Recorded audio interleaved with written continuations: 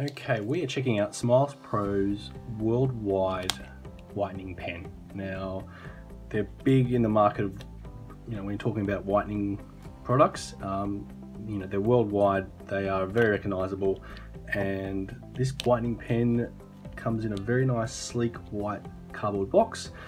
If you're looking at it, it's got 6-step instructions printed on the box, so there's no pamphlet or anything inside.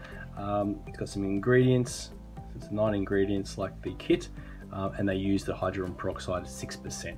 So same deal as the kit, but just this is a much more compact and versatile product to use as far as whitening.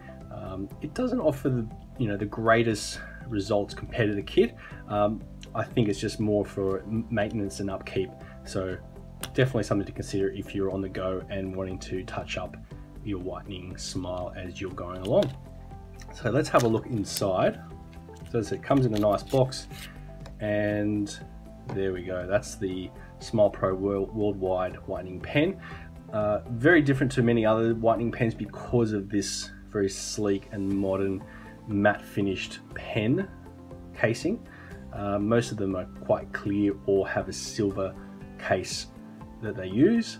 So really nice. It's a bit different. I like that it's different because sometimes it can be looking at the same thing over and over. So yeah, like how it's got that matte white, off-white sort of color. Feel is really good.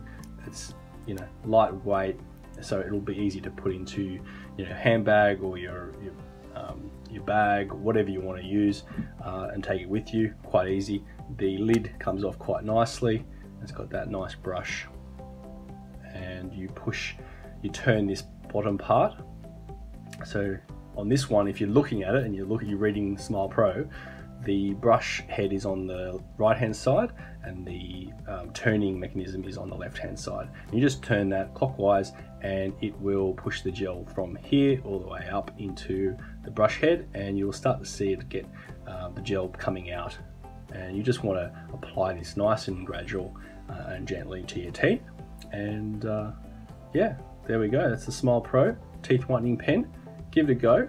I think it's sort of priced around that middle range. I think we paid $29 for this.